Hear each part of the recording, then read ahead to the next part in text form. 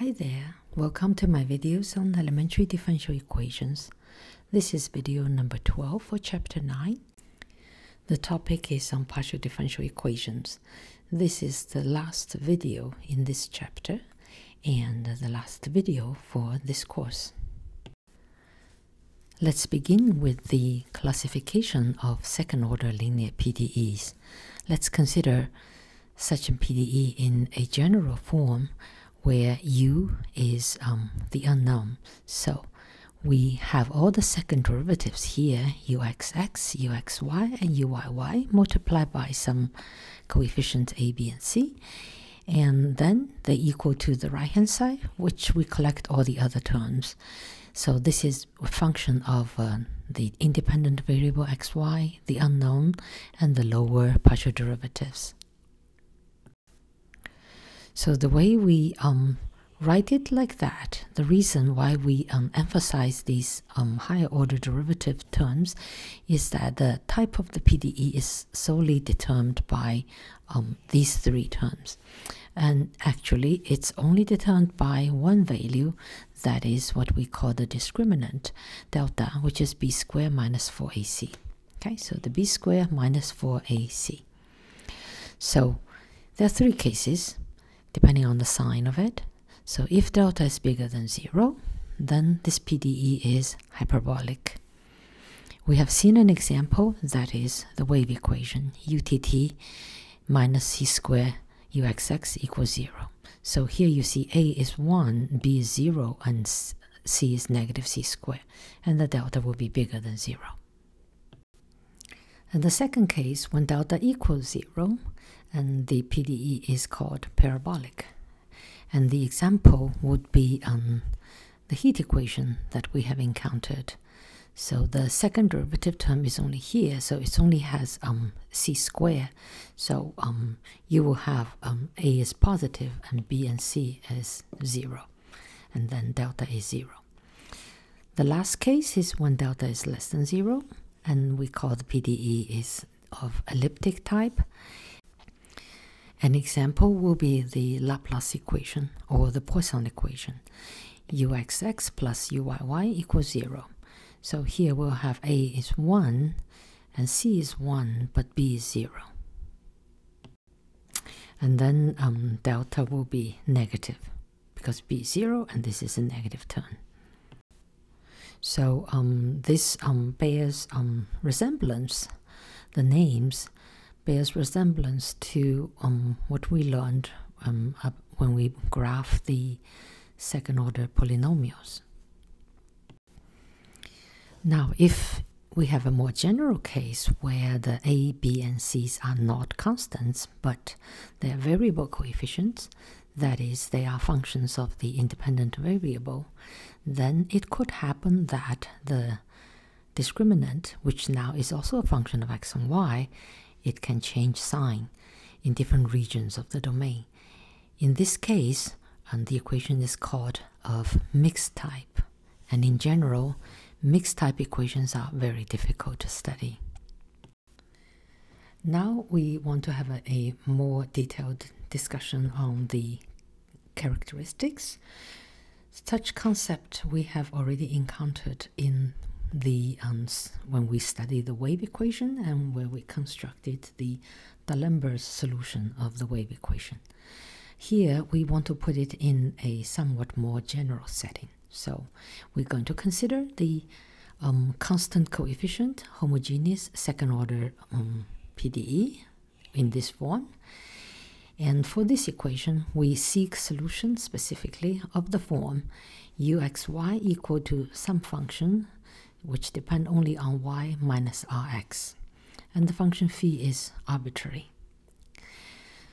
So if that shall be the solution, then y minus rx equal to constant will be a straight line in the domain, and along this line phi is constant, so the solution is a constant.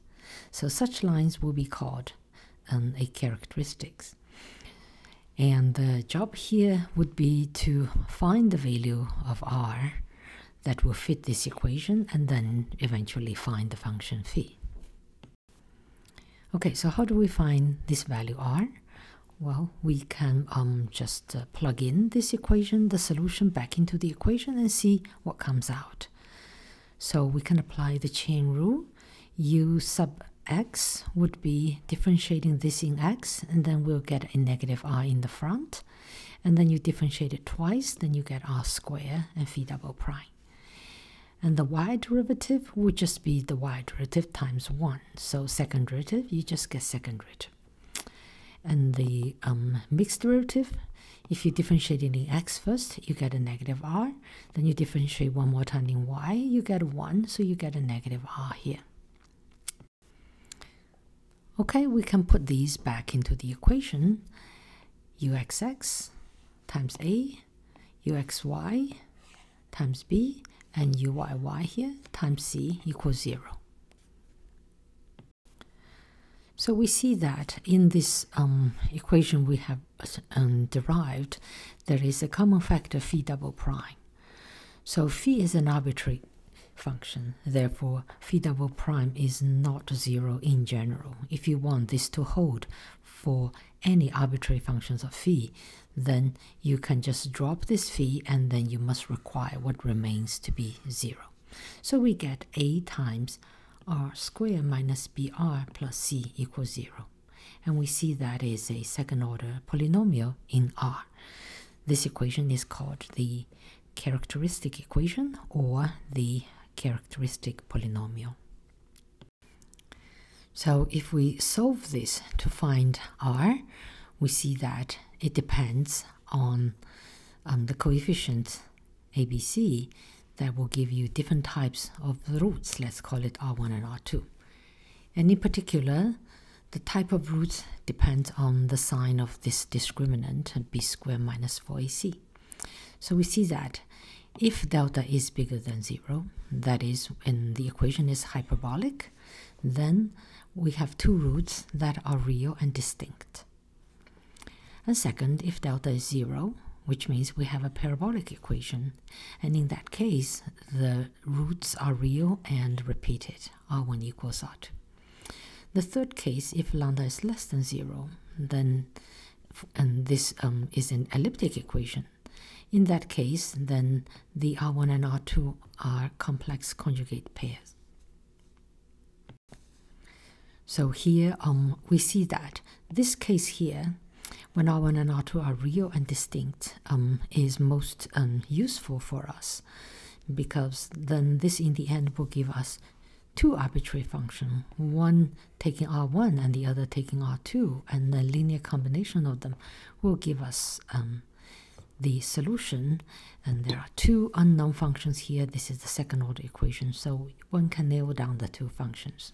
Okay, and for this one, you can have one, but it's much more complicated, and also for the last case. So for the rest of the discussion, we'll be focusing on the first case. Okay, focusing on the case where the equation is of hyperbolic type with constant coefficient. Let now R1 and R2 be the roots, and they are real and distinct. Then we can write out the solution. So the solution will be a function phi1, which is a function of y minus r1x, and another function we call phi2, which only depends on y minus r2x. And here phi1, phi2 are arbitrary functions, and they will be determined eventually by boundary conditions or initial conditions, depending on the problem you have, if it's time dependent or not. Okay, let's now go through some examples to fix the idea of how to find solutions.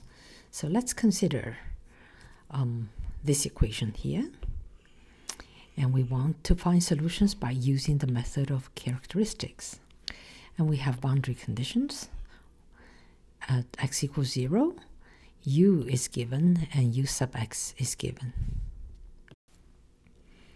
Okay, so let's set up the characteristic equation. So we'll have r squared minus 3r plus 2, And you can factorize this to be r minus 1 times r minus 2 equals 0.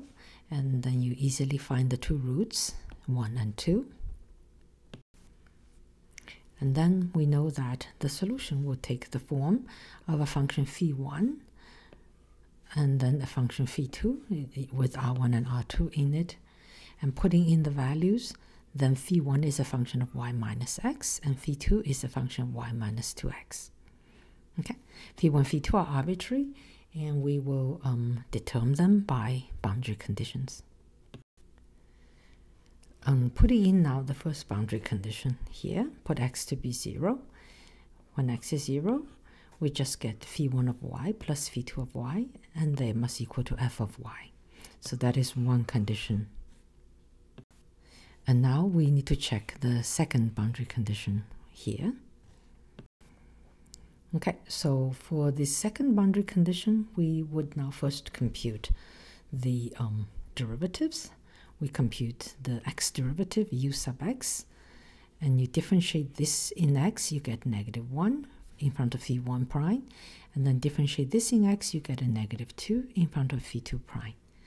And setting y to be setting x to be 0 in there, then this is 0, this is 0, you get negative phi1 prime y minus 2 phi2 prime y equals 0. So this is a differential equation, but it's constant coefficient and has 0 on the right hand side. And then we can easily conclude that this equation means phi1y plus 2 phi2y must equal to a constant, where this m, capital M, is just an integration constant. Okay, now using this together with the constraint we get in the previous page, that is phi1 plus phi2 equals f, one can easily solve it for phi1 and phi2. So phi1 is this guy here, and phi2 is this guy here. Okay, then we can put these back into the solution and write out. The solution is phi1 of y minus x, phi2 of y minus 2x. So in phi1, put y to be sorry, typo here, so it should be y minus x, and then put phi2 here to be y minus 2x. And then you see that the negative m will cancel this m, and then we carry the negative sign here, and that will be the form of the solution. Okay, let's take one more example. We consider this equation, utt plus utx equals 0, and I have initial condition. U at t0 is fx, and ut at t0 is g of x. Okay, so let's set up the characteristic equation. So here we can consider t is x and x is y. Put this into the discussion we did, the general discussion we did at the beginning of this slice. So this will give us r squared, and this will give us negative r, and there's no xx term, so there's no term there. Then we get r times r minus 1, we factorize it, equals 0, which give us two roots, 0 and 1. Okay, and then solution can be written as this form, where phi and psi are two arbitrary functions with r1 and r2. You plug in the value, r1 is 0, r2 is 1, and you get this form. And then we need to find phi and the psi. Okay, using the first initial condition, we'll put t to be 0, then you get phi plus psi, it should be f of x. And then we will find the second initial condition, where we need a t derivative. So you differentiate it, and the first term is just phi of x, so has nothing. And then here's psi prime with a -1 in the front. And let's put t to be 0 here. We get the negative psi prime of x equal gx. So this now is just an equation involving psi. G is given and we can solve it. In fact, we can just integrate it from x naught to x, where x naught is arbitrary. Then we'll get phi of x will be phi of x naught minus, move this minus sign over, the integral of the g. Once we have obtained the function psi, then we can find the phi by using the previous constraint we obtained. So phi would be f minus psi, so it would be f minus this guy, psi here. Okay, now we have the two functions, we can put them back and to find the solution. So the solution will be phi of x plus psi of x minus t. So phi of x, we put it in here, and then for psi, wherever we had x, we will put it in to be x minus t. And then we see we can simplify this expression. We can cancel this with that, and we can combine the integral, two integrals into one. Okay, so we'll have f of x here, and we have this integral coming from here, and this integral from here. So we change the negative sign into a plus sign, and then we exchange the order. So we integrate now from x minus t to x naught. And then these two integrals from x minus t to x naught, and then from x naught to x, will be just the integral from x minus t to x. Okay, so now we have our solution, which is just this simple looking expression, where this is the initial function of the function value, and that's the initial at t equals 0, the derivative of the unknown. Okay, so that concludes this video, and concludes the chapter, and concludes this course. So that's all I have to say, and I wish you enjoyed all the videos I have here, and hopefully I shall make more videos in the future, and I'll see you then.